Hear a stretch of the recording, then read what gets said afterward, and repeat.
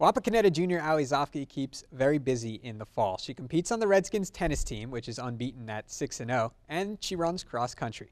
Great chance for Zofke to impress comes this evening at the annual Wapak night meet. Last season, Zofke finished first, and the two-time WBL champ looks to defend that medal tonight on a picture-perfect night for running. And the girls are on the course first.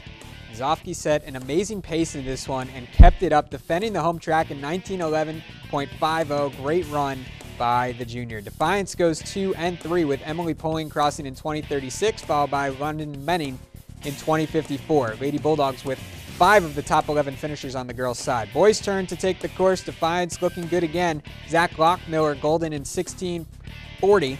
Fellow Bulldog Jesse Schlatter not far behind with a time of 16:52, and Wapakoneta's Dylan Fogger crosses third, 17:06. His final time. As for team results, Defiance takes it on both the girls and the boys' side. Wapak second on the girls' side, Shawnee third. Wapak fourth on the boys' side, Parkway fifth.